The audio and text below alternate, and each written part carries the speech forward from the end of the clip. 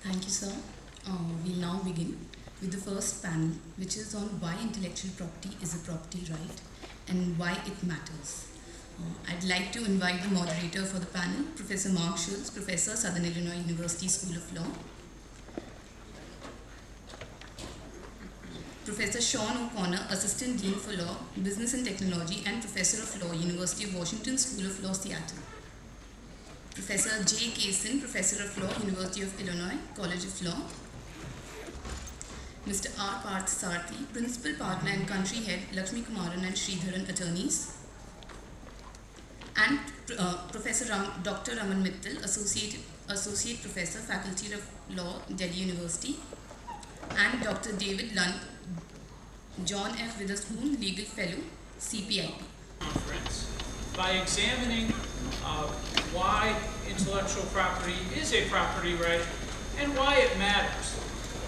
This is a point that sometimes practical-minded people shrug and wonder why we care so much, why it's a point worth arguing. Is it purely of interest to scholars? And the answer is no. The answer to the question is that whether intellectual property is a property right is quite consequential. And today we've assembled a distinguished panel. Now throughout our proceedings for the next day and a half, we will introduce our panelists simply by name because their biographies, which are quite distinguished, are set forth in here. And I encourage you to review the pamphlet so that I and other moderators don't spend 20 minutes introducing all of these colleagues with their many impressive accomplishments, and indeed they are.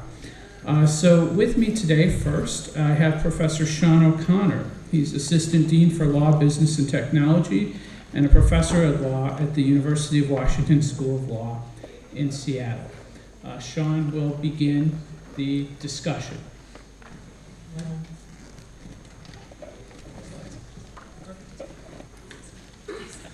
The way we will proceed is each of our panelists will speak for, about 13 minutes and tell you about different aspects of this question we're exploring. We have 3 panelists, and then we will have 2 discussants who will offer their remarks on the panelist discussion. And with that, Professor O'Connor, you have the floor. Thank you. Mr. Schultz, very glad to be back here in India. I've been here a number of times now, and I especially want to thank National Law University Delhi, Professor Yogesh Pai, Vice Chancellor Singh. They've been very welcoming to me in the past, and I'm delighted to be back here.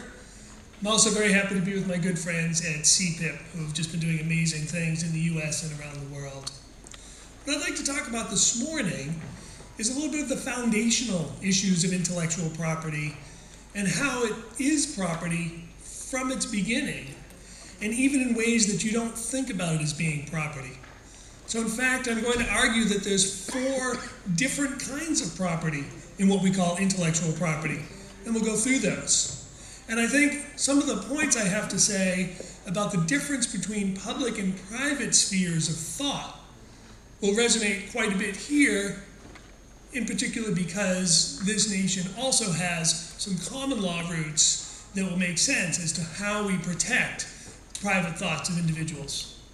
Now, I'm not sure if my clicker is working here. Oh, it is. Very good. So while they substitute that out, I will begin. In the United States in particular, and I think around the world, thank you. There we go. There's been a lot of debate between what we sometimes call IP maximalists and IP minimalists. I'm not sure how fruitful this debate is, and it's become quite political, which I think is unfortunate.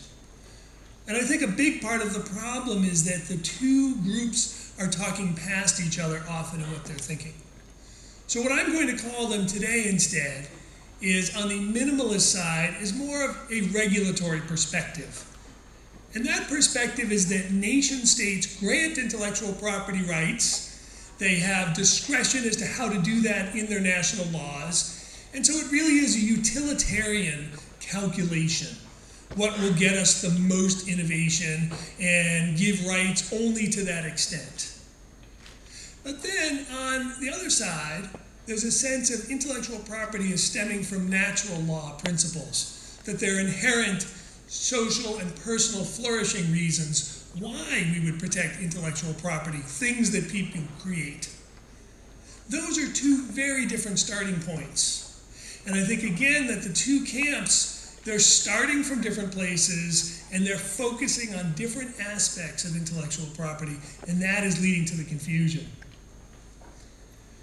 So what I'll do is I'll go through that a little bit of a historical discussion, and then talk about at the end how all of this may not matter so much if we are moving to a truly service-based economy. And by that I mean where everything is delivered as sort of sharing cars, sharing bicycles, where people aren't owning physical goods anymore, but they're delivered as part of a service. And that has radical implications for intellectual property. Okay, so a little bit of background on this. Going back in the West, we had a long tradition, going back to the Greeks and the Romans, of private spheres of thought versus public spheres of thought.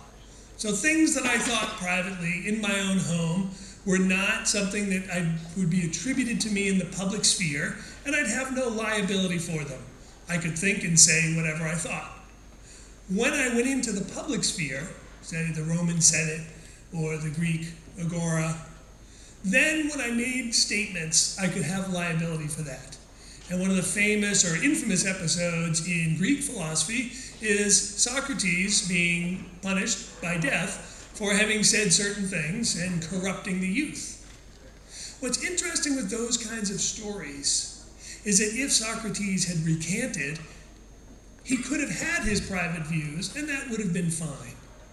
It was that he was making public statements. So what we had by the time of the Romans was then a sense of what was called in Latin publicatio or publicare. And it was that people would take an intentional step to say, I am making these statements public. I am putting this out there, and now I have responsibility for this. That had a lot of interesting implications. So this public-private line was quite important. As we move forward in time, people then are writing books and putting books out there before the printing press, and they would often try to be open in one way about their knowledge, but still withhold critical innovations. So in other words, they'd write in kind of a code. The alchemists would do this. They'd write these books that seemed to be disclosing their great secrets of alchemy, but in fact you had to know the code, and you couldn't learn the code unless you were inducted into a secret society. Similarly, the old guilds, artisanal goods, okay, people were making things. In the guilds, they would have knowledge that they'd keep in private. Sometimes books were written by inventors and engineers, and again, before the printing press, there was just one copy of the book, and it would be written and given to a prince or someone with money who would then bring on that person for patronage. So books were as much an advertising thing as well. Now, what's critical about this story is that there was no lack of inventive thinking, inventions, creativity, artistic works. We know that that was flourishing. Creativity and invention flourished all over the world before there was intellectual property rights in a formal sense. And that is what sometimes leads the regulatory side to say, so we had creativity, why do we need these intellectual property laws? Why we need them is because people need to be incentivized to put their inventions and their creativity out into the public space. The problem is that once they do that, they lose the control of it, if there aren't some sort of other kind of statutory rights that were later created. And then the things are out there in the world, attributed to them, and that can lead to various kinds of problems.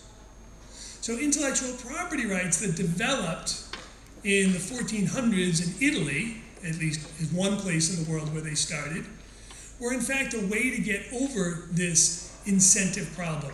So let me again be very clear. In my view, intellectual property did not come about to incentivize creation or invention itself. That was happening all the time. but people were keeping their inventions and their knowledge private within closed circles and closed communities. What's very interesting, sorry, I can't see my slides, I'm trying not to look back frequently here, but this famous person in the West who designed a famous cathedral dome in Florence, Italy, Brunelleschi, in a way led the path for what became the new intellectual property. It wasn't about his famous Duomo that he designed for that cathedral. Instead, it was a new kind of boat. And he argued, he said, well, this boat, as soon as I use it publicly on the river, everyone will be able to copy it. And that's unfair, it's unjust enrichment. I will keep this thing private otherwise, unless you will give me some rights, City of Florence. And so they did. So the city gave him, for better or for worse, I think it was 3 years exclusivity for any kind of new boat. Now, it was not the best structured grant. There were problems with it. And notoriously, the boat sunk as soon as it did its first voyage. So it was a very unsuccessful boat on top of it. But this paved the way. And so if you read carefully and look at intellectual property type grants in Florence, Venice, and then as they spread around the continent of Europe and then over to England, they are written in this sense of you have something secret and private that's valuable. We, the city-state or the nation-state, want you to disclose that. And essentially, it's a grand bargain. So what we have now are at least two levels of property rights. The first are these private ideas that I have and inventions. And what's fascinating is that even in the 1400s and the 1500s, at a time in which, unfortunately, nations and city-states would often use torture and other terrible things to get information from opponents and adversaries, there's not a strong record of them trying to torture inventors or engineers to get information out.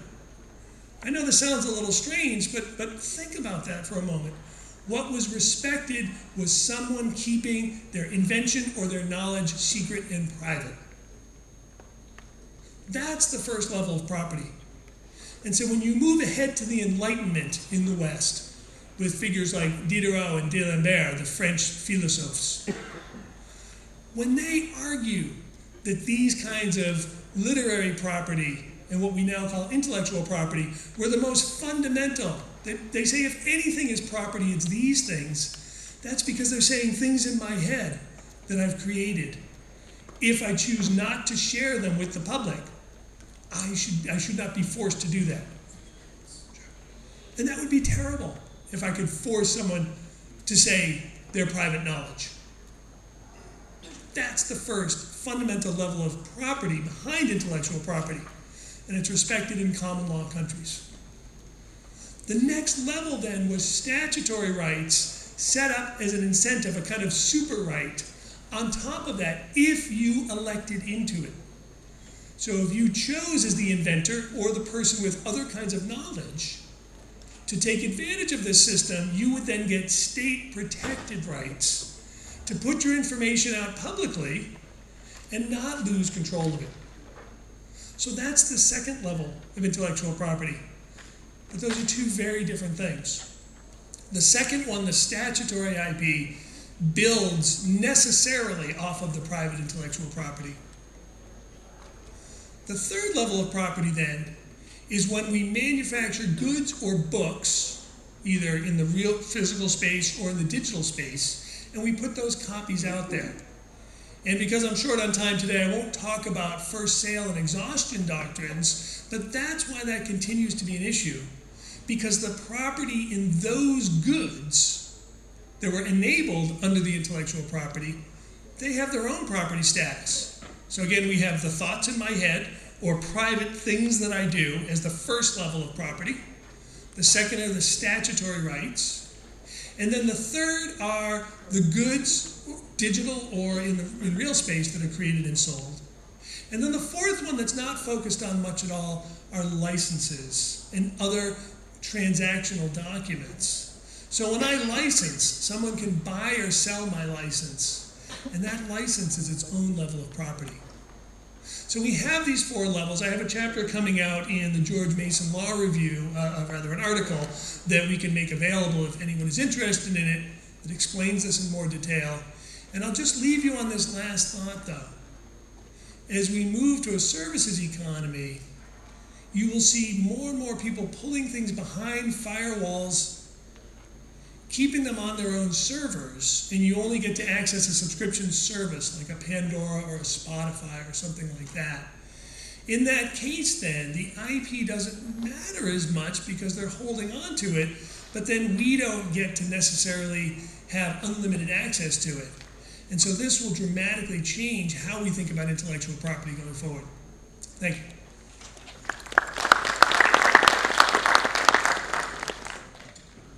Okay. Good morning, everyone. It's a real pleasure to be here. Thank you, Yogesh Pai, Mark Shills, and CIIPC and CPIP for putting this event together.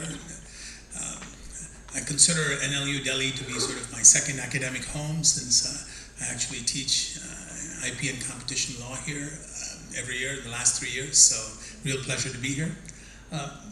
Today what I thought I would do is to share with you some of the insights that we've learned in actually trying to use patents for technology and innovation, and what we see as being more important in recent times. Stepping back, there's some really good work that's now been done in the past 10-15 years that actually shows that countries at all levels of economic development, developing countries, developed countries, they benefit from a strong IP regime. There is some good empirical work showing that there is a positive relationship between the strength of patent enforcement in both developed and undeveloped economies. In addition, what you find is that in countries where there is good patent protection, that patent-intensive industries, even in developing countries, do better than less patent-intensive industries. In addition, there's actually a causal relationship, not merely a correlation, between innovation and stronger IP protection. So I think there is good evidence that there is a benefit for stronger IP protection in really all countries. And it's not simply a north-south divide or a developing country divide or a producer-consumer dichotomy, or however you want to split the world. So let me step back, and for a long time we've embraced these sorts of ex-ante rationales for intellectual property.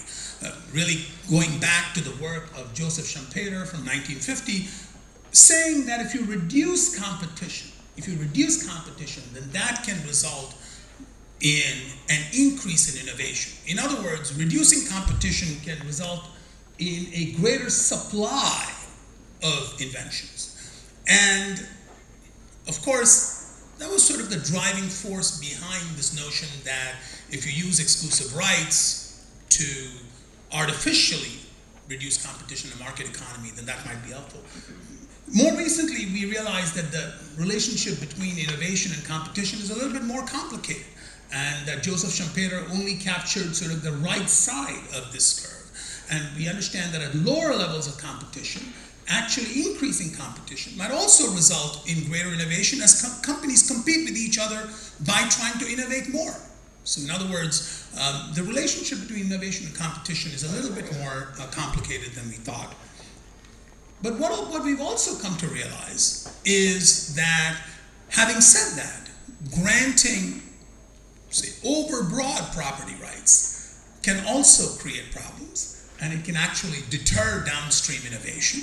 And I think this has been shown by a number of people. And we also have come to realize that if you're an innovative company, then patents is just one way of appropriating benefits from innovation. That there's lots of other ways that you can benefit from the market because of your innovation, whether it's a product or a service, etc. And we understand that sometimes in certain technology sectors, early stage companies might have no patents at all. And they may rely on things like trade secrecy, or perhaps by first mover advantage, being out there, locking their customers in, and so on. And we also understand that in certain sectors, like for example, these specific examples that I give you, which comes from the work of Petra Mosher, shows that where reverse engineering is difficult, trade secret regimes actually make sense. In software, automatically lends itself to that because the source code by itself is rarely disseminated. So you automatically keep your source code a secret. But in other industries where you're not able to, where reverse engineering is possible, there is a greater emphasis on patent regimes. But we understand that these so-called ex-ante justifications have become more qualified. Instead, today, we realize that the ex-post justifications of patents, what you can do after you get a patent, is coming to the fore. And we have a much greater appreciation of that today. So, for example, we understand that patents can actually facilitate negotiation. It can reduce transaction costs. It allows people to go and get an independent valuation. It allows people to understand what exactly your inventions are directed at. And it allows you to convert these inventions into transferable assets, into things that can, as Sean mentioned towards the end of his talk, it allows you to sort of engage in licensing, financing, and so on. And patents allow you to sort of promote disclosure without worrying that disclosure means that your assets of value are now going to be compromised because they've been disclosed. And it allows for an entirely new regime of standardization and certification through things like standards and standard setting organizations and so on. And it also allows you to take the same technology and deploy it in a whole variety of applications, and allows you to sort of have much greater divisibility of that technology with contributions from multiple sectors. There's a nice quote from a paper by Mark Lemley, which I thought is a neat one. He says, the assumption that the original inventor is in the best position to invest in and to commercialize the invention is untrue. And that's absolutely the case. The point here being that you might be the person who's very good at developing the technology, but you may not necessarily be the right person to participate in downstream commercialization, deployment and adoption, etc. And other people and other technologies and other kinds of capabilities have to be brought into the equation. So I want to sort of spend a little bit of time in the time I have left to tease out some of the things that I highlighted here. Okay, you all have a copy of my site, so you're welcome to take a closer look at it. There is a paper that goes along with it. It was published a year ago, which you also have, so you're welcome to take a closer look at that, write to me, so on and so forth. So I want to sort of spend a little bit of time talking about a couple of points. And that is that secrecy is actually costly. Secrecy is actually inefficient. Taking affirmative efforts to keep things secret when you're dealing in a global environment of data centers all over the world, etc., is actually inefficient. And having things like patent protection where they're available actually makes a lot more sense. In addition, disclosure allows you to really reduce a lot of search costs by potential investors and other people publicizing your inventions and so on. And it really allows you to, in many ways, get that imprimatur of quality, get it certified. You've got patent rights in your country all over the world, and allows you to sort of really explicate the patent claims that you're claiming. Standardization is become a big part of our lives, particularly with the most successful standards ever in technology history, the wireless standards, with wide deployment of this technology. All of us have now embraced the fruits of 1G, 2G, 3G, and 4G technologies. And standardization has actually made a lot of that possible.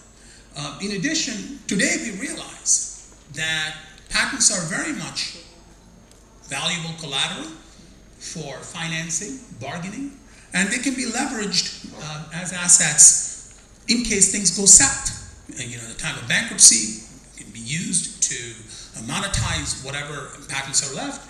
And of course, one of the things that we also realize is that initially, financing based on IP as opposed to tangible assets is something new in many economies. But over a period of time, things change as people begin to be convinced that the IP that they have can actually be enforced and can actually be monetized. Then that then becomes a prerequisite for IP to be used as collateral. Patents are also powerful symbols. I have 3 minutes, is what Mark tells me, so I'll wrap up. Patents are also good signals. And in fact, I saw a very nice paper recently about how even a narrow form of protection like utility model protection, which is pretty weak protection, is actually a very useful signal to send in China. For example, they found how a lot of startup companies get these utility models because they find that it's very useful to send signals to folks who are interested in their assets. One industry where even today both the ex post and ex ante rationales make a lot of sense, and the supply of invention story makes a lot of sense, is in the biotech and pharma space. The software industry is a little bit different, which tends to sort of rely on a few more knobs to try to appropriate benefits from their software innovation, relying on things like trade secrecy and first mover advantage. I'll skip over some of the academic justifications and focus a little bit on private ordering. And private ordering really is private parties coming together and organizing their activities in the innovation value chain. And in fact, things like standard setting, patent pools, etc., can all be understood as part of this private ordering processes. In fact, standard setting organizations allow private parties to come together and trade complementary assets and promote things like interoperability so that you have, especially in things like networked industries, you have a common base and you can innovate above that common base, which is why we have things like the wireless standards that I mentioned. And they allow for this process of discovery where each one contributes to technology, develop a consensus, and then develop a certification for the specification of that technology. I'm going to skip through it. You know, what it also allows you to do is that once you have such a body and you have a standard setting organization and you come together and develop these and identify these standard essential patents, it allows you to then trade with things like a FRAND commitment so that there's no question of you not being able to say, no, I won't license my technology. You provide the assurance to other people that, yes, I will not be able to say no. I trade away my right to say no in return for some fair, reasonable, non-discriminatory payment. So in short, today we understand that there are numerous reasons why it makes sense to have good IP protection for innovation that goes beyond the supply side story, but focuses on what happens after you get those IP rights and what you can do with it to make sure that your technology is deployed and embraced throughout society. And I'll stop here.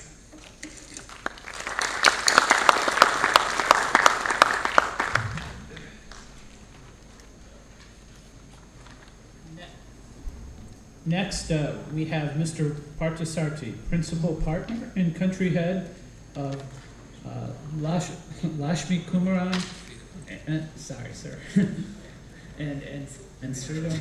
I'm sorry. It's not only my name is long, even the firm's name is also long, making it difficult for him. No problem. I think you did really very well. Good morning, ladies and gentlemen. I was reminded of this story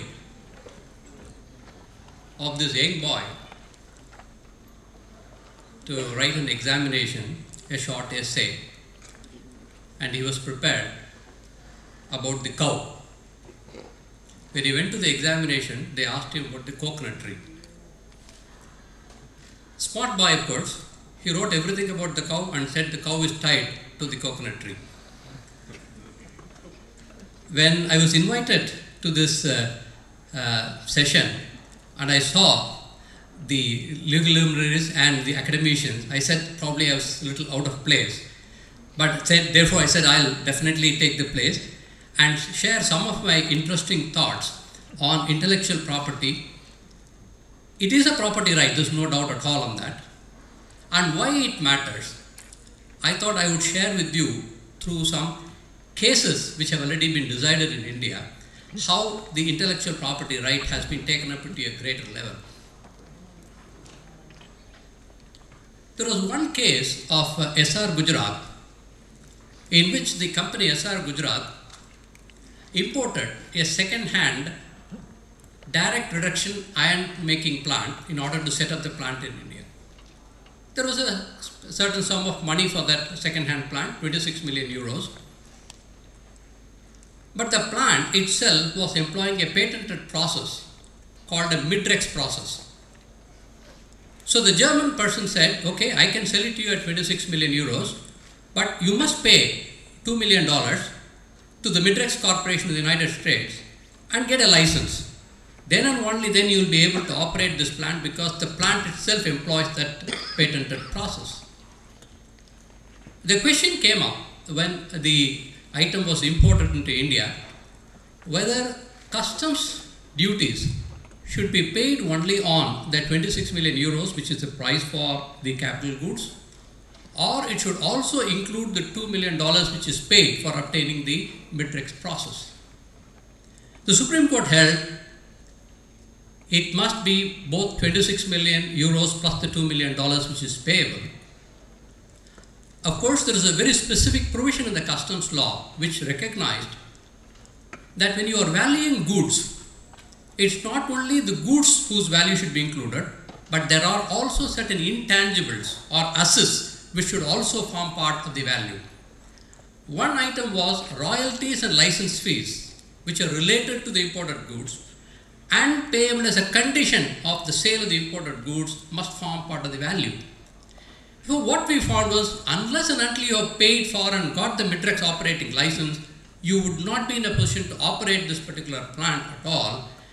Therefore, the intellectual property by way of a license for the Midrex process is actually becoming a part of the tangible goods which are being imported, and therefore they get into the level of a property right which needs to be protected, and the Supreme Court held it must be, this is how it should be handled. And the important thing is, all this started in 1979 when an agreement for implementation on customs valuation took place in the WTO. They identified certain assets like this and say the value of these assets, which are generally intangible and intellectual property, would get identified with the goods and they would form part of the value of the goods and they would be protected accordingly. Another interesting case was Andhra Petrochemicals, which was setting up a factory for manufacture of certain types of alcohols called oxo alcohols. The Andhra Petro had to employ somebody in the United Kingdom and pay them substantial sum of money to develop the various drawings and designs which are required for the manufacture of the various capital goods, which were then incorporated, and the factory came up in Vizag in Andhra Pradesh. The capital goods themselves were manufactured in Italy, Germany and UK by totally different set of people, but using the drawings and designs which were developed by a special design company. Again the question came up, is the value of the capital goods only what you pay to the Italian, German and the UK producers, or will the drawings and designs also form part of the value? This again went up to the Supreme Court, and the Supreme Court said no. All the value of the drawings and designs should also form part of the various capital goods. And again, the legal provision supported that. The legal provision said any drawings, any designs undertaken outside India and required for the manufacture of goods will form part of the value of the imported goods. Therefore, the recognition for drawings and designs or royalties and license fees for patented process or patented goods, etc., to be used in India should become part of what you are importing is ingrained in the customs thing. Therefore, maybe not separately in the customs, because intangibles are not part of the customs. All tangible goods which are imported is what is forming part of the taxability under the customs. But this particular aspect was also taken into account. On intellectual property and software, I think that's one of the major issues which keep happening in India. A very interesting case is on Tata Consultancy Services for the state of Andhra Pradesh. In that case, the software put on a tangible medium, whether it's goods, and it could be subjected to sales tax or VAT. Today we talk about GST. Any of them you can take. Can it be subjected to goods? One of the major arguments which were talked about was goods means all kinds of movable property. And intellectual property by definition is intangible, and what is covered for VAT purposes is only tangible goods. Therefore, we will not be able to cover. That was the argument which was taken. Again, the Supreme Court negatived it. Of course, one thing was easier. The moment you put the software in some tangible medium, the tangible item becomes easily for to see as goods, and therefore it could be taxed. But what the Supreme Court said was, no, you can't give such a narrow meaning. You please look at Article 366, 12, which defines, when you talk about goods, as all types of materials, commodities, articles which have use or value and are object of trade and commerce, whether tangible or intangible, will all become subject matter of taxation. The important point was, they said when you talk about movable property, it need not necessarily be tangible. It can be intangible, it can be incorporeal. Therefore, what is critical is, does it have a value? Is it an object of trade? If that is so, then it will be subject to tax. Of course, we are all talking about tax, but then the point is we are recognizing the property in it. It's because of the recognition of the property and the value we are talking about tax. Therefore, intellectual property, either in the form of copyright or in the form of drawings or in the form of a patent process, etc., in some way or other linked to goods and being taxed and elevated to a level of property rights is very well known in India. One more example I will probably take. This again a case of Mangalore BD works. For those who are here, BD is something like a cigarette, but it's a local form and it's a low value item. It was a partnership firm which went into liquidation, and then assets were purchased by some people. And they had a trademark called 501, which was being there for the Mangalore BD. It had copyrights in the various labels with a color scheme, everything they had. And on top of that, they also had a know-how.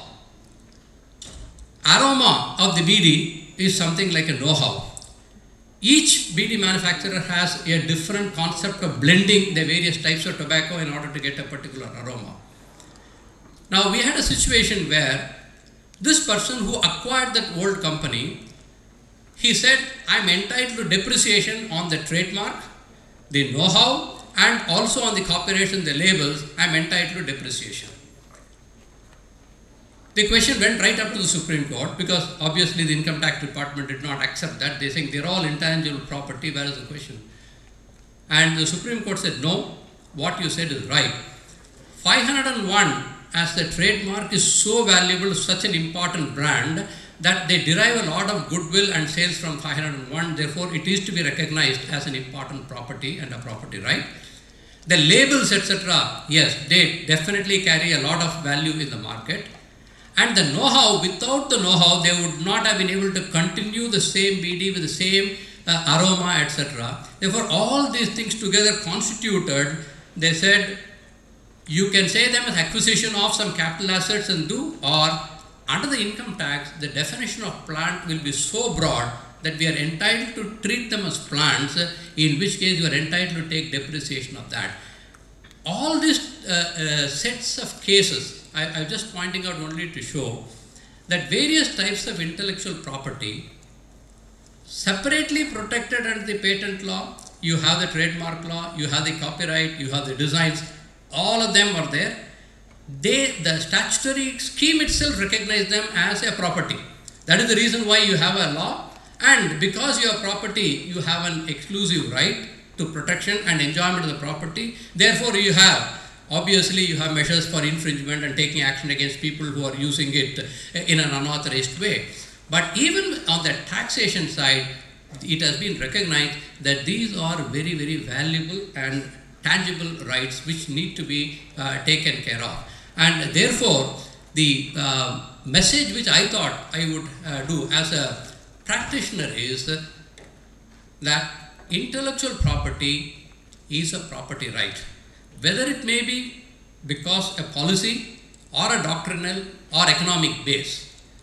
Most of it we could see from these decisions is they all come out of the economic base of the thing. That's really what. And also, to some extent, on a policy basis. As society moves generally from a lower level to the manufacturing, from the manufacturing to service, and then service to totally into the intellectual property, that is how the progression, the need to protect the intellectual property becomes critical. The more you protect the intellectual property, the more you are able to add value as you progress in economic terms from a lower level of economy to a higher level of economy. So that's the message which I thought I was able to decipher from the various case laws which I was dealing with. Under the current GST, which has been implemented from 1st of July 2017, to start with, the definition of goods was made into tangible and intangible.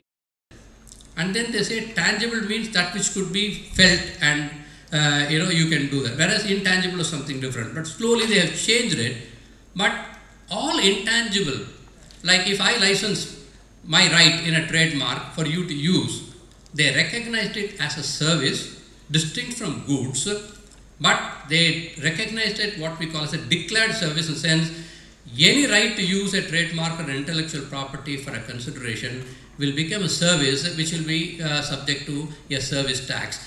Therefore, the recognition of intellectual property as a property has really matured here, but as finally I say, everything comes back to implementation. Now, your general property or immovable property or movable tangible property, you have a system of protection. You know, you are entitled to enjoyment without being disturbed. You cannot be deprived of the property unless there is a due process of law. All those procedures there. The same provision is what is there with reference to intellectual property. The question sometimes is enforcement. We also had the Patents and Designs Act of 1911.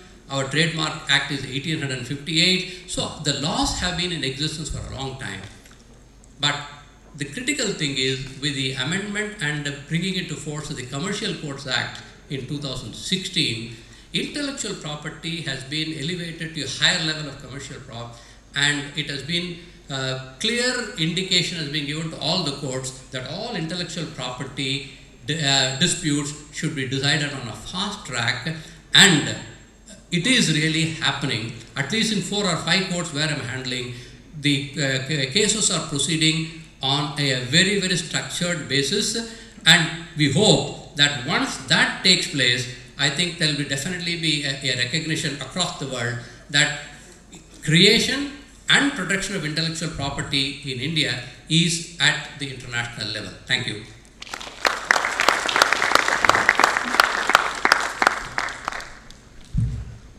Thank you.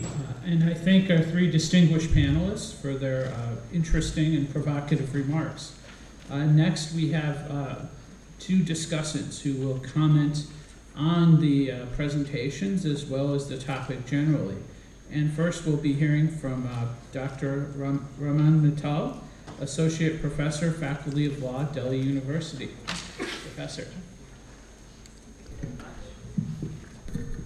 So I'll start with the erudite presentation of Professor Sean O'Connor, who took us through the spectrum of intellectual property protection by highlighting 4 different levels of property protection. Now, going to the history, what I could gather from his presentation was that once human beings had created things, the protection naturally followed as a logical corollary of that. But why do we need the protection of intellectual property? Why do we need to propertize the things that we created? So that is a fundamental question that arises. So if intellectual property laws came to bring things from private sphere to public sphere, then it is really worthwhile. Now, the 4 levels of property is we started with private. The effort was to keep the things secret. Thereafter, through state facilitation, from secrecy, from privacy, the things moved to the model of sharing through the patents and other laws. And then the 3rd level, as he delineated, was the digital possibility, that there is a possibility of putting things increasingly in the digital sphere. And the 4th is moving towards the licensing model with the help of firewalls and technologies like that, where we can keep things secret as well as share them through contracts. Now, there is a thread that runs across these 4 levels of property that we can see, that is very much discernible from private to licenses. And the private model is very well comfortably talking to the licensing model, because through a license you can keep the thing private as well as share it.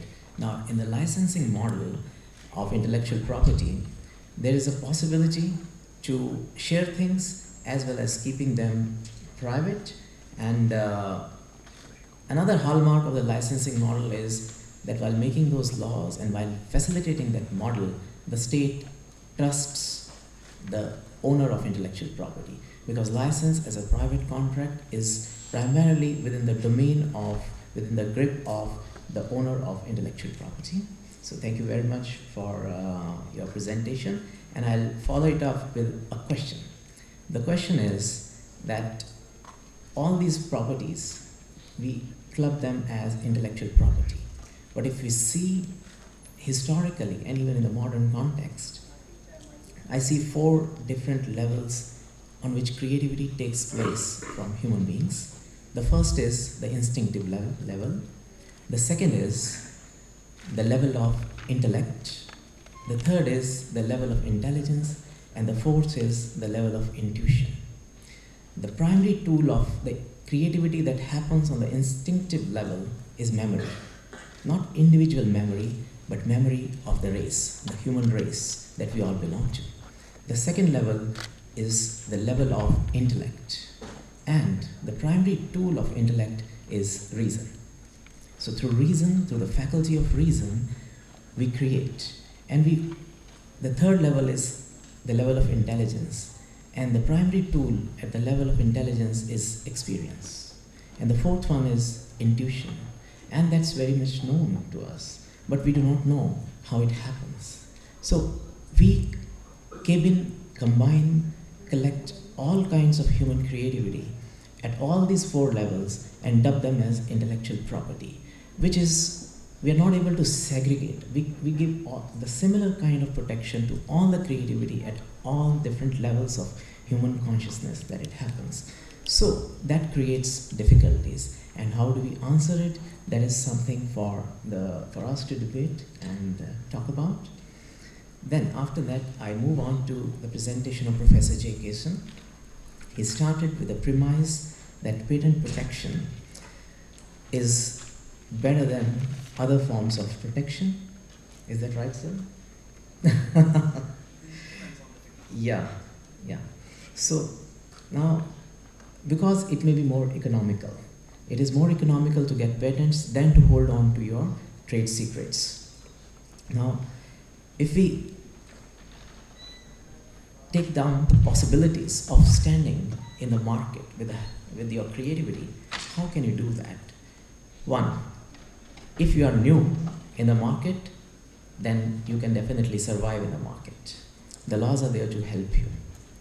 Second is, if you can hold on, you can keep your creativity secret, then also you can stand in the market today, as you could do it before as well.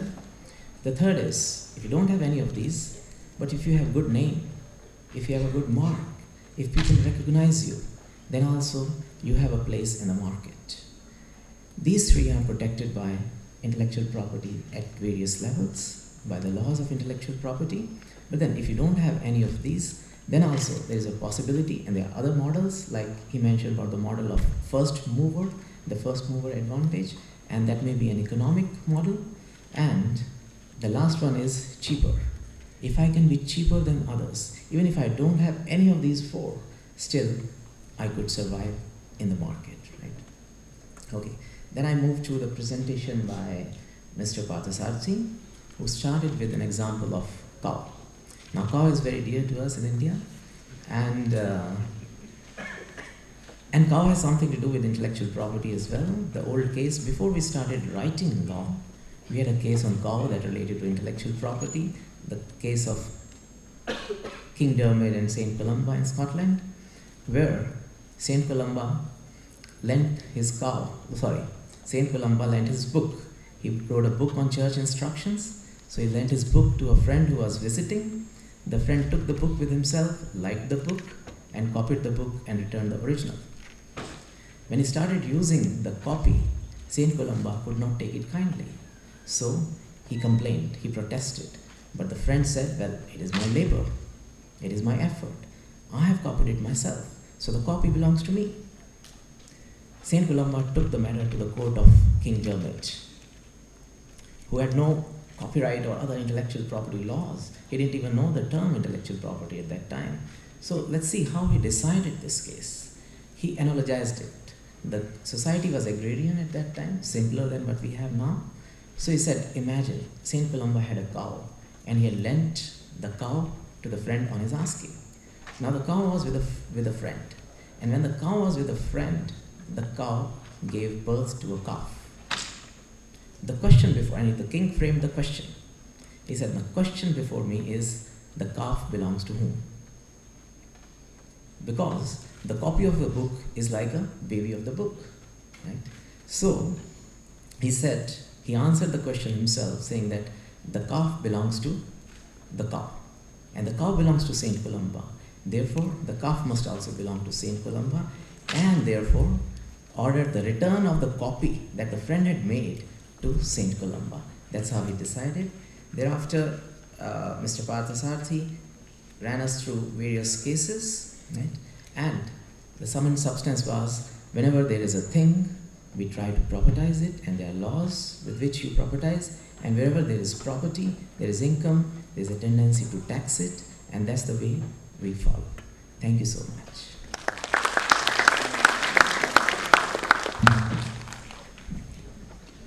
And finally, we have Dr. David Lund, the John F. Witherspoon Legal Fellow at the Center for Protection of Intellectual Property. Professor Lund. Thank you, Mark. I'd like to highlight one major commonality that ran through all three presentations about what about it being a property right makes IP important, and that's transferability. Sean was starting to get to this and ran out of time before we got to talk about licensing, but that's one important way that IP is transferred. And even in the historical examples that he used, one of the major concerns was with how the technology, even of a boat, would be used by other people. And even if his concern was to make it his own, he would have had the option of transferring his technology to others if he had a way to transfer the intellectual property right. Jay, of course, spent a lot of time talking about standard-setting organizations, and that is a mass example of one way that intellectual property is transferred as its own right, not tethered to any good, but merely one unit of the commercial contract, and why the transferability is important. And lastly, coming back to Mr. Parthasarathis' example, that iron plant really struck me as a great example of where the transfer of the IP right was important. There were two separate providers of goods in that case, one for the plant and the physical goods themselves, and then a second for the intellectual property behind the process.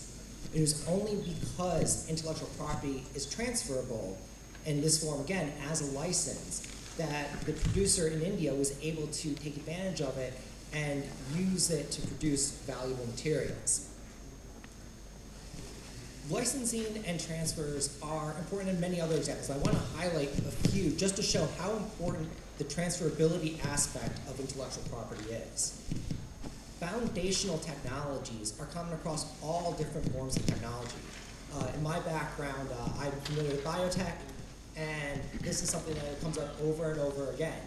There's a foundational set of patents for the antibodies, which are now used therapeutically in very routine matters, from some of the most best-selling drugs in the world to the newest treatments that are coming on the market. The one set of patents was a foundational technology, and it needed to be transferred to not just the company that invented it, but to every single different company throughout the biotechnology sector in order for them to make a diverse set of treatments that we know today. The standard setting organizations, I want to go into a little bit more detail with that based on what Jay said. Licensing allows companies to specialize. It means, as he said, that the inventor may not be the best person to commercialize the technology. The inventor may have no desire to do that at all. They may wish to simply invent. By being able to transfer the IP right out, any company or even an inventor in a garage can sit back, do the research, create this unit of commerce, whether it be a patent or otherwise, and then take it out to the world and find willing participants who are willing to buy that technology, to either buy outright the patent or to license it. In standard setting organizations, this is typically done through licensing, the FRAND licensing that Jay mentioned. But what's important is when the more and more people you get doing these kinds of research, the more and more important it is to have a secure right that can be easily transferred. On a one-to-one case, you can iron out the kinks. You can use non-disclosure agreements or other forms of restrictions to maybe make that work. High transaction costs, yes, but it's possible. The more and more parties you have, both on the research side and the producer side, the more important it is to have a secure transferable right, not just to reduce those transaction costs, but to make the coordination that enables the market and enables the products in the first place possible. And lastly, there are some people sometimes where the technology belongs to a group whose purpose in life is to do things besides products. And in this case, I'm thinking about university researchers. As many innovations come out of people who are doing it for reasons beyond commerce. And the question then is, what has become of those? Are they merely to go into publication in a journal and languish there at such an early stage before they become economically viable? Or do those important innovations, which are too early for commercialization, how do they find their partners in order to be taken from, as we would say, bench to bedside? And again, the transfer market is what, transferability of the IP right is what makes that possible. The university or the individual researcher, they can create the IP right in the first place. That creates something they can transfer. But it comes with that exclusionary right so that when it gets to the commercializer, they have something valuable more than just the knowledge which may already have been in the public sphere. This, again, can be done on a large scale. That is why it is important that it be an individual unit that can be transferred. And again, this follows, again, the larger number of people is something that makes it necessary to have the transferable IP right. But having merely something that can be transferred is not necessarily sufficient. It has to be something that is valuable to the person who's going to use it. In the case of a standard setting organization, this is merely the right to be free from a potential lawsuit. They can pay their license, use their technology, and move on their way. But the diversity that comes from the transferability and ownership that accompanies IP allows it to be more than just that. A commercializer can commercialize on their own because they have the exclusive right that comes with it. So I want to just close with that particular point. Transferability is an important aspect of what makes it a property right and why it's important that it's a property right. But it's important that what is transferred is something that is valuable, whether it is tied to a product or not.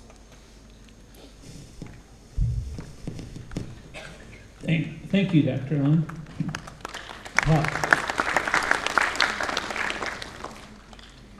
So shortly we'll open up to the audience for questions. So if you please consider what questions you may have.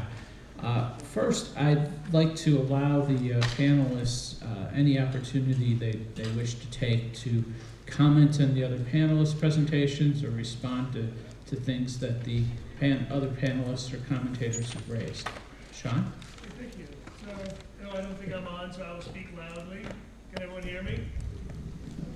Maybe, sort of. Okay. I want to first respond to Dr. Mittal, who very good comments. And one thing I was not able to get to in my presentation was that the other part of the origins, in my view, of formal intellectual property rights were the move from small societies to large societies. When you had smaller societies, small groups of people, sharing was critical, I think. And so people would openly share the inventions that they had. You would get attribution and recognition from the people in your small community that you had done something. We all do feel positive about sharing freely with family and friends and our small communities. What you see historically as we get larger and larger urban settings, the first step is these kind of guild organizations which replicate that small society. 100, maybe 150 or so people. There's lots of sharing going on within that still. But as it gets out to the larger community, it gets forgotten who contributed that valuable thing to the society. There's no recognition. There's none of these non-commercial benefits that we would get. So the formal intellectual property is a way, it's a proxy for the sharing and attribution we would have gotten in a small society. And then to Dr. Lund's point, and I'm glad he picked up on that, it is all about the transferability. That's, again, the part of the story. How do we incentivize people to take these valuable things that they would have shared with their small community freely? They'd like to still share to some degree, but they want some recognition for it. They want some things back. So formal intellectual property rights allow large, sophisticated societies to openly package up, get attribution, and transfer these valuable know-hows. Thank you very much for those really nice remarks, Professor Mittal and Dr. Lund. Professor Mittal is, of course, exactly correct that it's not just, of course, patents. It's trade secrets, it's trademarks, service marks, copyright, all of which fall on the rubric of IP. And in fact, it is indeed true that for any one product, you might be able to deploy all of those different regimes to basically protect different aspects of your innovation or different aspects of your investment. So, just to pick an example, you take something like Ray-Ban sunglasses. The tint that is used is patented. The plastic molding process is probably also patented. Ray-Ban is a trademark. The shape of those glasses is trade dress. And if there's some writing that goes along with it, then that's copyrighted. So it does indeed all work together to protect different aspects of your product. This is, of course, I could give you numerous other examples as well, just as easily as you can come up with your own examples. So that is indeed accurate. It again goes to show how different parts of IP really does matter when you're coming up with newer products and services. Dr. Lund is exactly correct that ultimately alienability is really the most important reason why you have property. It's one of the things that economists always point to, is that you want to have property, you want to have bright lines, clear delineations of property, so that you can actually facilitate commerce. You can facilitate trade and transferability.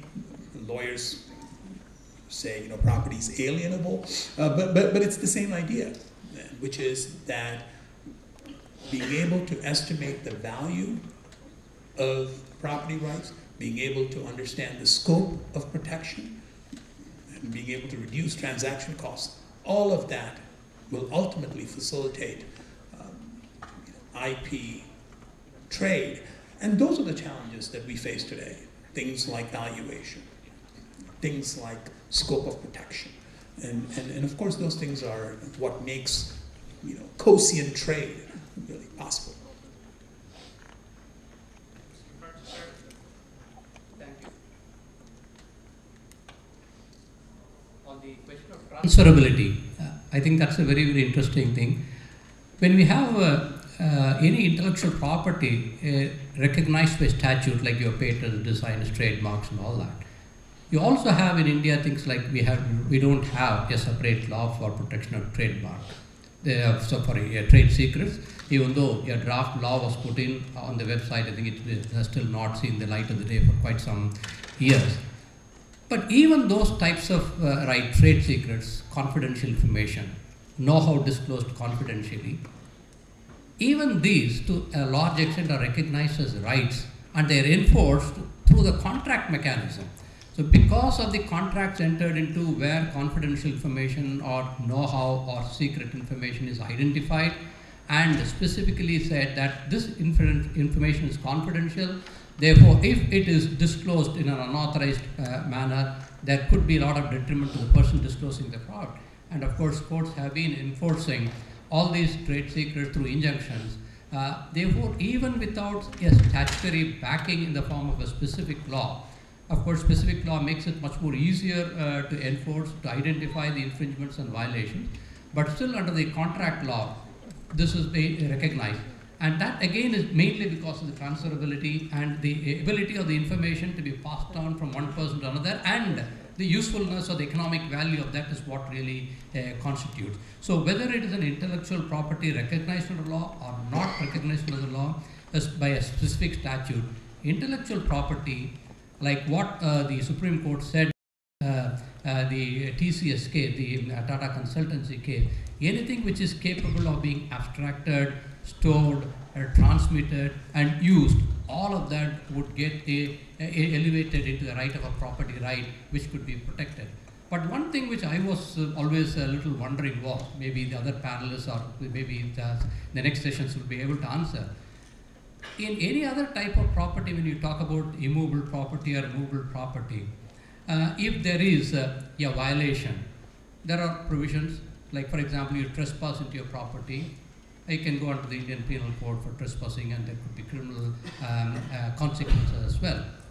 But when it comes to intellectual property, why for trademark and copyright we do have both civil and criminal remedies, but when it comes to things like patents, we don't have a criminal remedy. Not that it must be there, I'm saying, but a set of criminal remedies sometimes also becomes very, very critical in its enforcement, and then people trying to determine, oh, okay, I'm violating somebody's property, I need to be careful.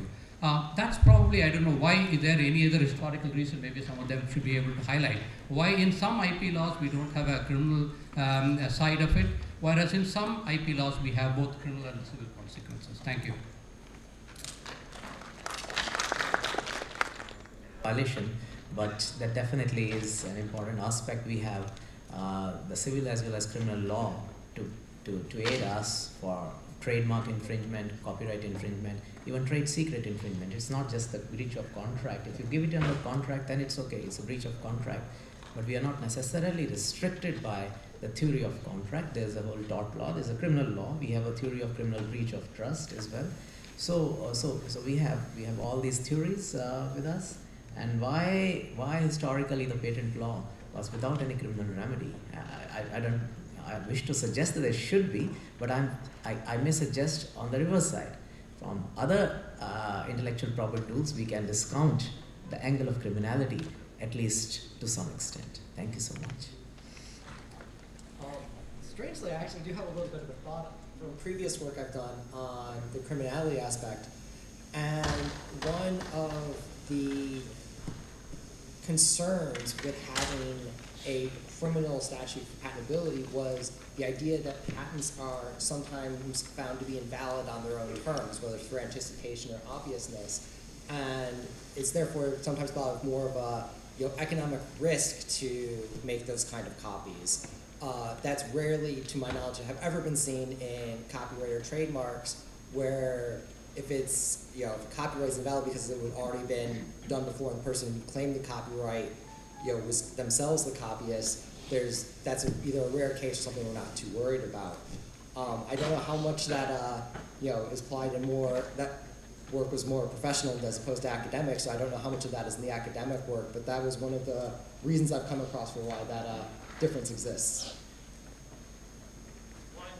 One point I would make about the criminal enforcement is that I believe one point of differentiation as to whether you need criminal enforcement or not is just how much help you need from the government in enforcing your rights. Patents are usually it's owned by entities that can engage in self-help, but when you're dealing with counterfeiters, you're often up against organized crime, and in the case of trade secret theft, sometimes you're up against state-sponsored foreign economic espionage. And in those instances, it can be much harder to engage in self-help.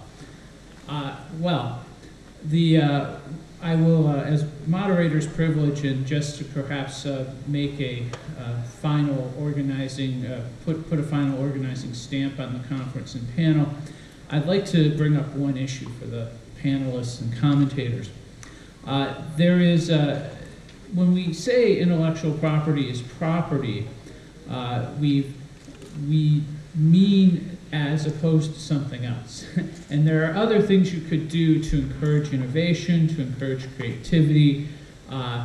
You could, for example, award prizes, but not allow the intellectual property originator, the innovator or creator, any exclusive rights to control or dispose of the property. You could also perhaps have a simple liability rule. You create something and you will get paid if somebody uses it. You can sue them perhaps to demand payment, but you have no exclusive right to control it. How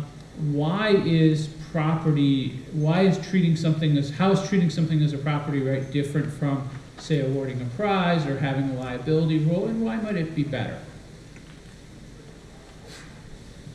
Well, I think here's the question that underlies some of this. It's the assumption that we haven't really addressed. I think in my account, I'm trying to argue that it again is so fundamentally internal to what we do that nothing but a sense of property to it, not in a kind of enclosure, but in the fact that I have this thing, and if I'm going to bring it out and do something with it, then I want to know that I would have some protections and you can't force me to do it otherwise.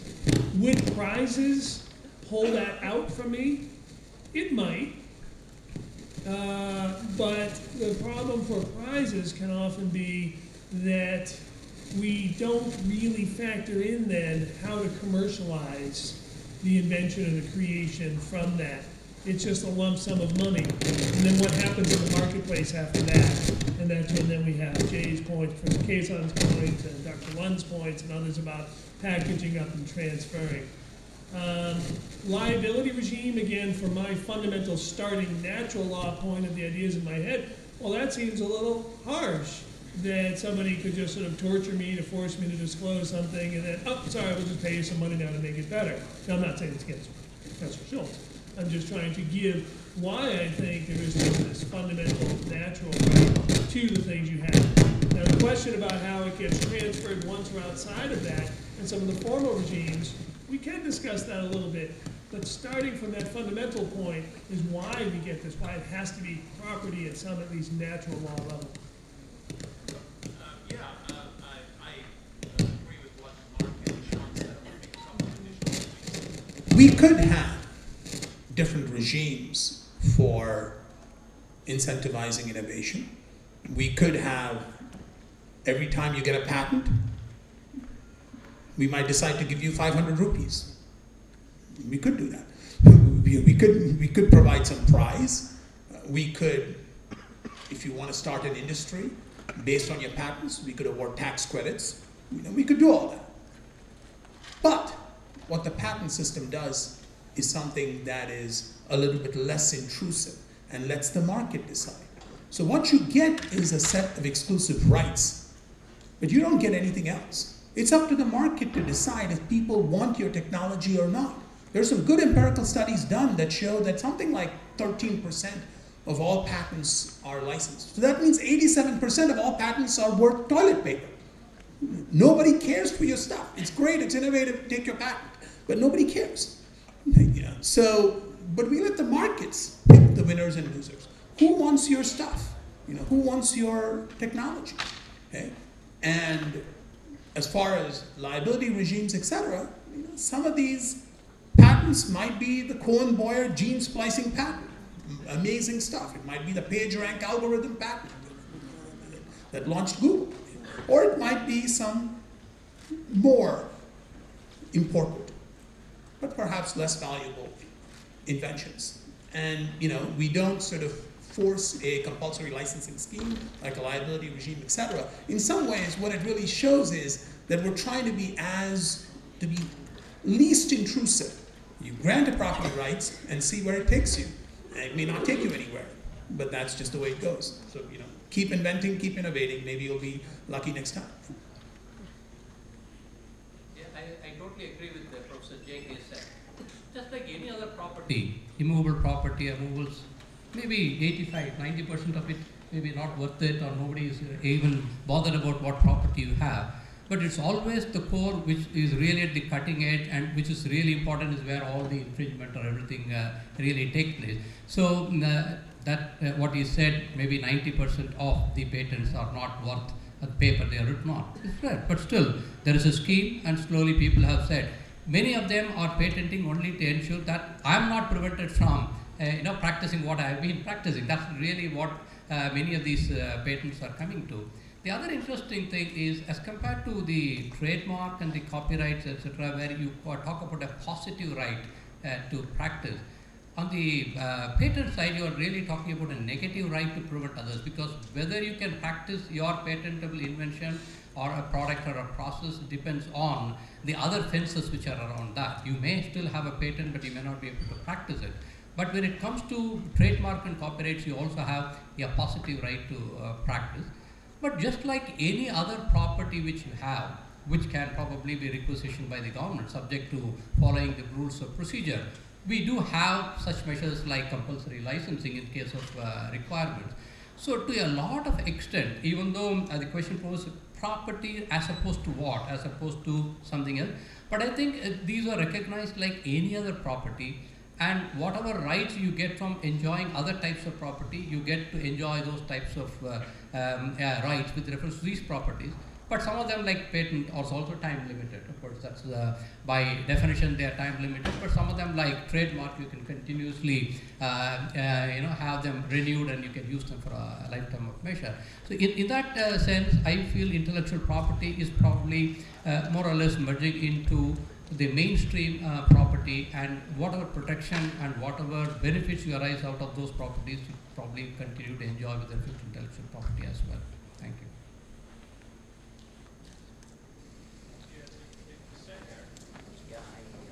That's a very interesting debate. We have always had very different models of protecting human creativity, and property is just one model. If we peep into the days gone by, when we didn't have this property model in the strict sense of the term, I would like to take you to one of the legendary kings of India, that is King Ashok the Great. So he had employed Navaratnas, that means 9 jewels, in his court. Those 9 persons were very gifted. Someone was gifted author, some was gifted in a poet, some in another sense. So royal patronage, the patronage of the state, was there with them. That is one model. But if we contrast it with today's model, as Sean has said, and Professor J. Kisson, that is totally market oriented. We individual creator and the market. Let the individual creator create and put his creativity, the result of his creativity, in the market. If it is worth its while, it will stand up in the market and the creator will survive. If the market doesn't respect, the creator will not be able to live by his creation. That's a very simple market-oriented model. Now, between these two models, extreme models, there are various other models that we have already experimented, or we could experiment. For example, there's a model of liability which may also be described as a library model.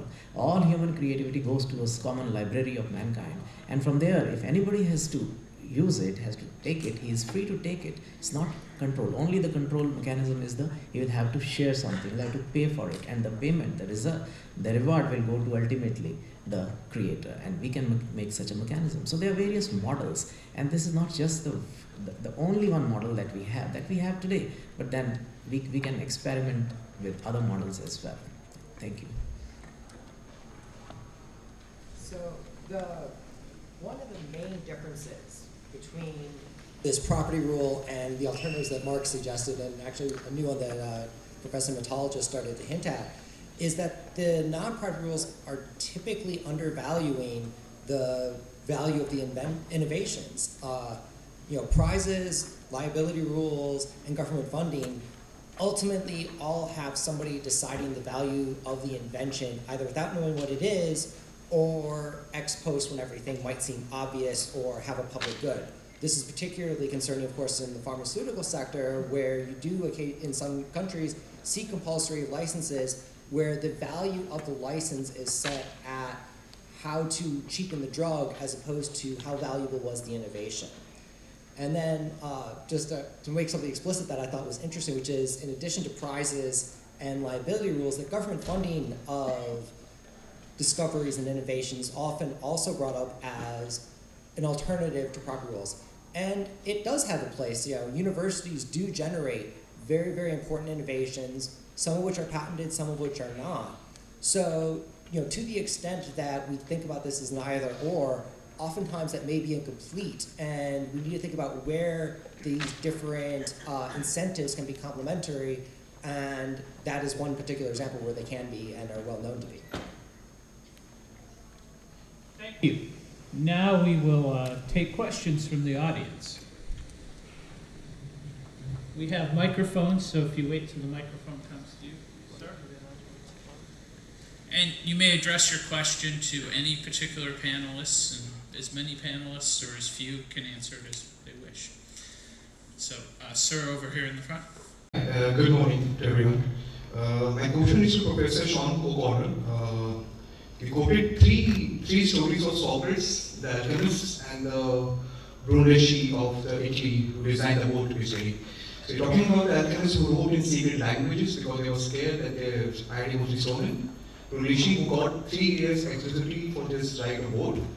So somewhere down the line, even the state has an interest to know their stories because even the state knows if their secret is out, that would be helpful to the society at large.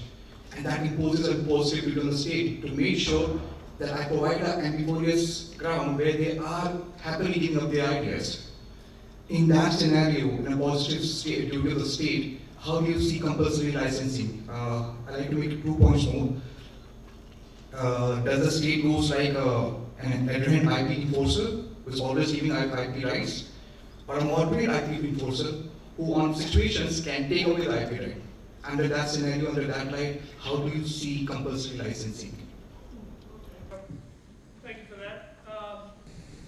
One thing I want to mention that was important about the story is that in the secret society knowledge, it was not just commercial interests, but it was the concern that with groups like the Pythagoreans and other Neo-Platonic groups, that if their views got out, they would be punished because it was magic or witchcraft or other kinds of things. So it's super important to think about these other aspects about why people want to keep the knowledge secret.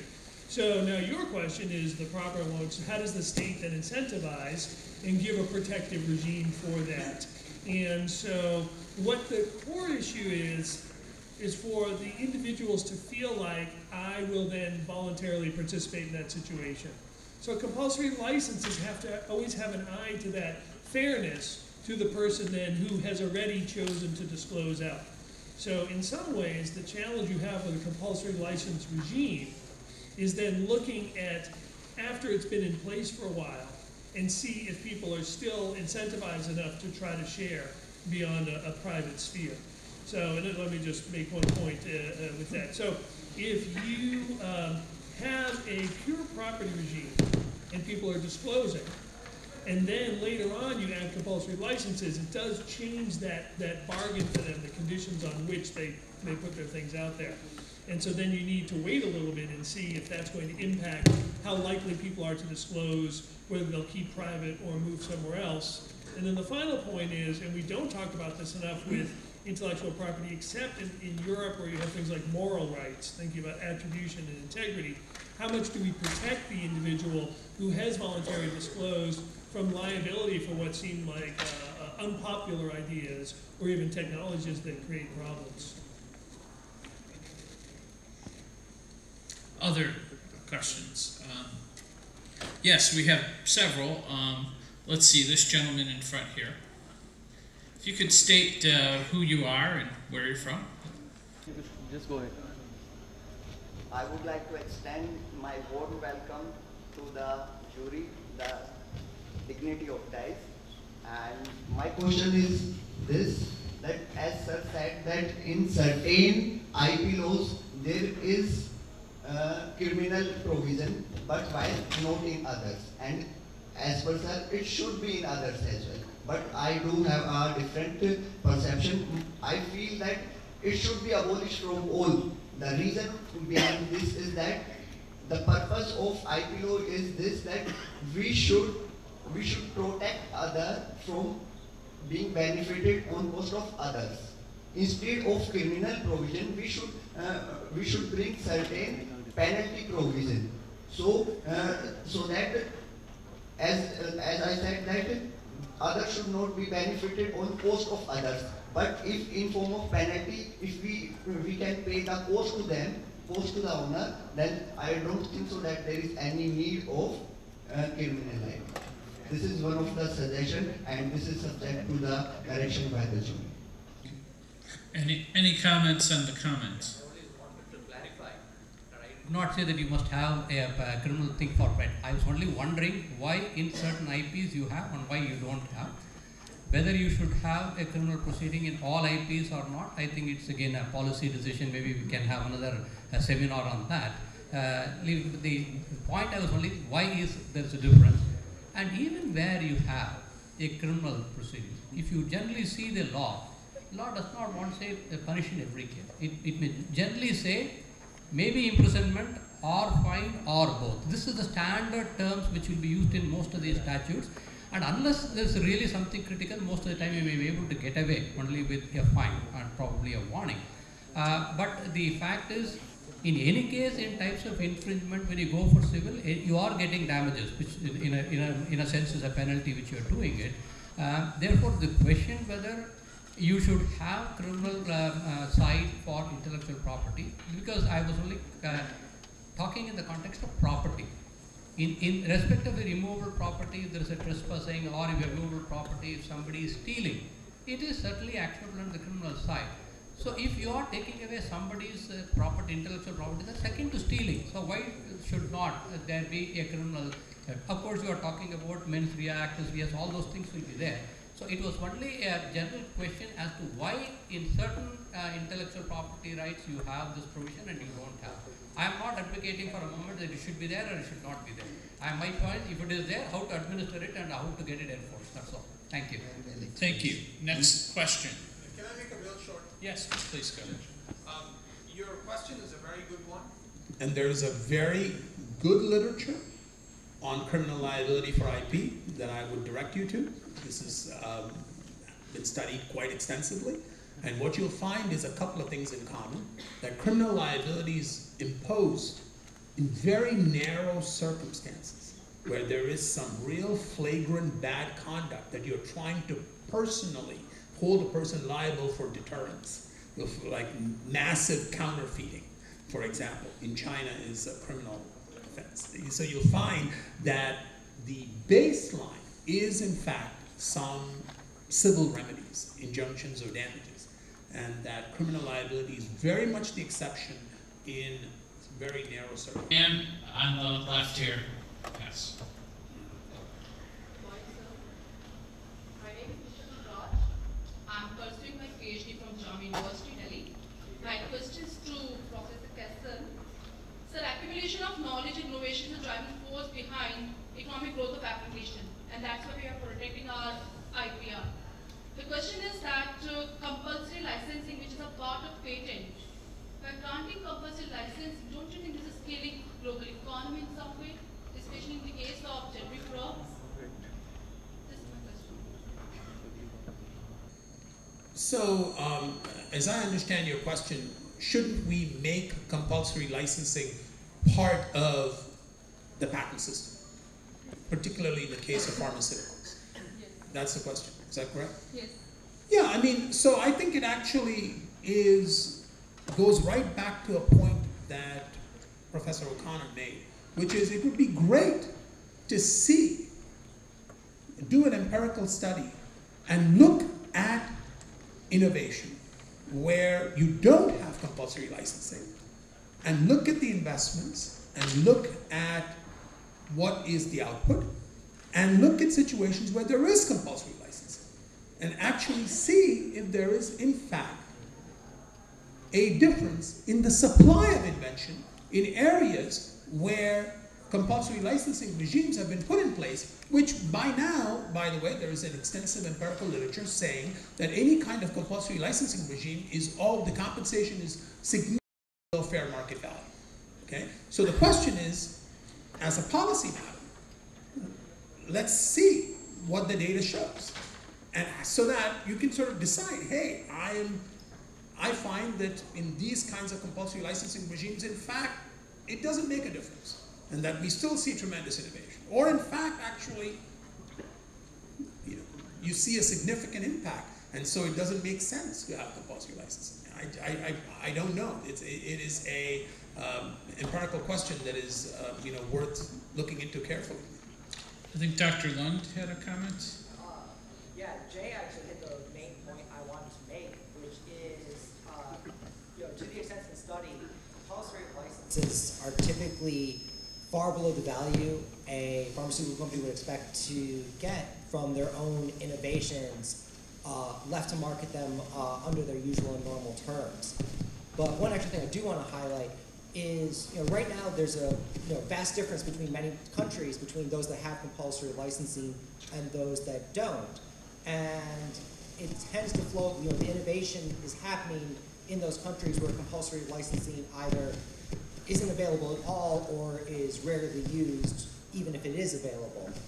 And that's been static now for a few years. And to follow up on what Jay and Sean were both saying, it'd be interesting to see if there are changes that we could study, how that impacts going forward.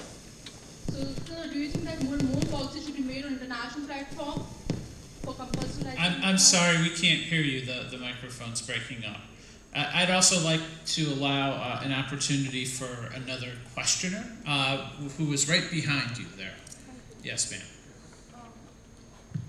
Firstly, a very good morning, all the panelists. I am Ankita Sabharwal. I'm a fourth-year law student at IT University. My question is to Professor Jay Kesan. So you spoke about the supremacy of patent protection in India. My question to you is based on a very recent landmark judgment which was based on pharma patents, the Novartis case. My question is that, sir, considering that the Supreme Court of India took a stance on the Novartis case, which was for the protection of public health in India, and patent protection, though, was denied on several other grounds, but the whole idea was to protect public health in India. So, sir, do you think that judgments like these, or the approach that the Apex Court of India is taking towards these issues, is it by any chance, in your view, diluting the very supremacy of patent protection in the global context as such? It's a very good question, and I think the access to medicine debate is an important one. It's absolutely the case. The question is, how do you, on the demand side, how do you ensure that medicines are affordable? That's a different question. In my mind, there's lots of things you can do on that side. You can provide lots of subsidies. You can, there are many, many things you can do to make sure that medicines are affordable. And so, and there's a lot of good literature. There's a lot of good work that's been done. People like the Gates Foundation, the Rockefeller Foundation, etc., have done a lot of work in that area on the sort of the access to medicine debate. The real question, of course, is if you were to sort of engage in this kind of compulsory licensing, what kind of disincentives might it create? And that is on the supply side, and that is something to take into account. Now, keep in mind also that a lot of pharmaceutical companies nowadays, they engage very actively in price discrimination and make the same drug available at different prices. And price discrimination is efficient. And so I really don't, the way you've set up the question suggests that there is some inherent tension between all these things, and I don't necessarily think so. In other words, it's possible to recognize IP, it's possible to maintain the innovations for the folks who are doing the inventing and who are doing the pioneering work, and it's also possible to make sure that things like valuable medicine, etc., is available. And I think that is what the past 15 years has really shown us, is that there is no such tension. There's just different mechanisms that should be sort of brought to bear to ensure that both these objectives can be realized, so that you have people who are doing the innovating be compensated, and the people who really simply cannot afford a super competitive price still manage to get access to medicine. Thank you. Just one comment on that. Novartis case. You were talking about the Gleevec case, I suppose. Yes. I generally totally agree with the Professor J. case, but what we'll have to remember is that Gleevec case is some sort of an exception for one particular reason. Section 3D in the Indian Patent Act, and whether Section 3D is something people are talking about, leave it up. But that was a case which was in a transition. An application filed before Section 3D came into the statute book started getting examined after it came into Section 3D, and they did not have the required data to prove enhanced efficacy and all those problems. So the decision of the Supreme Court or the intellectual property revoking the vote, if you see on the facts, I don't think there is any dispute. Whereas if you see subsequently, there are any number of drug and pharmaceutical substances which come under Section 3D, but they have been able to overcome the requirement of Section 3D and patents have been granted. So Gleevec's case, I think you should keep it out of the system because it was during the transition of the 2005 Act which came into existence with Section 3D and all that.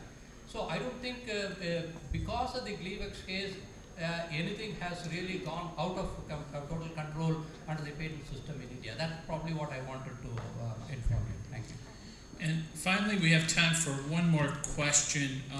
Yes. Yeah, I'm Ganguly from the Rajiv Gandhi School. The point that I want to make is about the compulsory license issue. And the point is that as far as the Indian system is concerned, I refer you to the very epic work of Mr. Iyer, who really, you may call it the author of the 1970 Patent Act, who created all the basic work for it. The issue is the following, that when the government gives you a patent, it's a quid pro quo of two aspects. One is A, you disclose, which is what you do in the American system and the Indian system, and you disclose in such a way that someone skilled in the art can reproduce that particular invention. That's a common factor. But there's a second point in India, which you don't do in the United States, and that is that there is a working requirement that having got this particular right, are you using that particular patent for the benefit of society? And this is a very important commitment that every patentee in India gives to the government in return for the right it gets. So now when you look at the compulsory license part of it, that if I have not met this reasonable requirement of the public, then what is the consequence? And compulsory license comes out of that consequence. So if you look at it from that standpoint, you can debate as to what are the conditions that are laid down in the Patent Act per se, over and beyond the disclosure requirements. And if you look at it that way, and if you look at things after the first compulsory license was given in India, the interesting part was whenever an application for a compulsory license was made, if the applicant for the compulsory license had not been able to make a reasonable case or a prima facie case, he was not given, his application was rejected. So the first part is that, the second part is that you have met the reasonable requirements of the public. So I think that's a very important part. So we need to look at the balance very carefully. Yes, Sean. We've heard a few times now about the compulsory license, and it clearly is a vital and important issue. I think social justice, the access to medicines, is critical as well. We all know that. What I'd like to comment on is that with the last point, it's exactly correct that nation states can decide what kind of bargain they want to offer to inventors and creators. What I want to be cautious with, though, is that, and what I was suggesting before, is then seeing how that bargain then brings out the invention or not. As I've been saying, people invent and they create for their own purposes. You don't need incentives to do that, in my view. You do need incentives to get it out there. To be quite honest and somewhat blunt, a lot of the compulsory license issues have happened where there are states that want to access things that have already been disclosed in another country under the terms there, and then use them. And so sometimes that becomes the problem. The initial inventor or commercializer disclosed in a different regime thinking they had one kind of bargain, and now that bargain doesn't exist somewhere else. But maybe that's just the inventor's problem because it's a global regime. So let me suggest this, without trying to look like I'm shutting down compulsory licenses or any of this. I take that all very seriously. I actually favor working requirements. I'm an outlier in the US that I sometimes think we should have a working requirement in the US, but we don't. Here's the issue. I do have some concerns that if more nation states move to compulsory license and so-called breaking patents and things, you'll see inventors and commercializers finding ways to deliver products, even including pharmaceuticals, as services in closed situations where then outside of that closed proprietary model, you will not be able to access or know what the pharmaceutical compound is. And I think that is a more dangerous state of affairs for global health. I would love to know how the working requirement is playing out. My concern would be the reason why in the United States we've actually thought about it, and we've even had it, and we've rejected this working requirement, is partly because of our understanding that some people and some companies are good at innovation. Their core competency lies in inventing and innovating, and not in advanced R&D, manufacturing, etc. So, for example, American universities produce a tremendous amount of innovation, tremendous amount of new technology, which is the basis of whole big industries. They don't work any of their IP. They simply don't. Why? Because they're not good at it. They're good at inventing. They're not good at manufacturing, distribution, marketing, etc. So they stick to their core competence. So I worry about something like a working requirement, what that is going to do for some technology development companies, for some individual inventors, for some startups, for some universities, etc. People who are sort of interested only in a piece of the puzzle. I'm only interested in identifying the genetic trait that allows me to control the fat content in the soybean. And then I let the ADMs of the world figure out how to sort of put this in the soybean and manufacture it. And this is sort of what I'm good at, that sort of thing. So I definitely worry about that.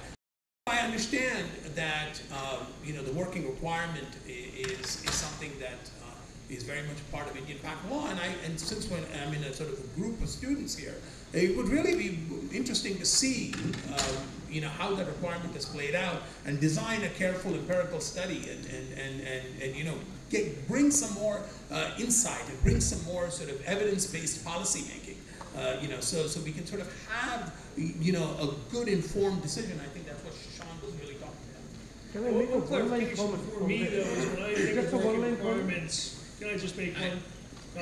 I think we need to wind it up here because we're well into our break, and it's an interesting debate. I think given the passion surrounding the topic, it will come up again. Could we all thank our panel and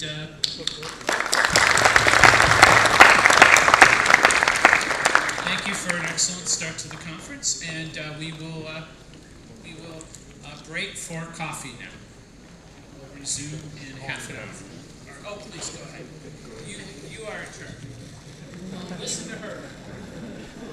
Thank you for the insightful discussion, sir. We'd like to present a small token of appreciation to all the panelists. Professor Marshall, I request you to present the token to all the panelists.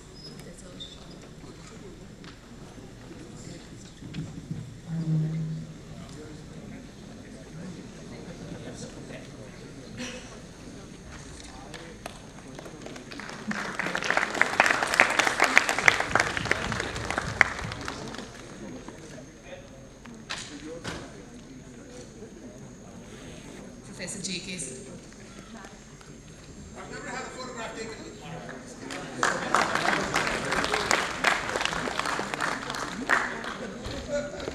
Mr. Arfat Sati.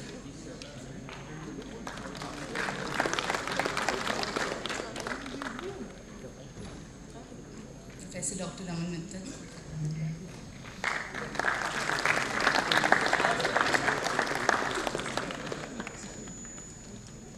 And Dr. David Moon.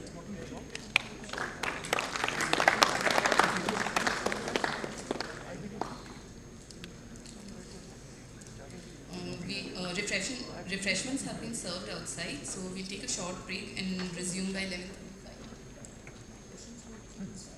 Washrooms are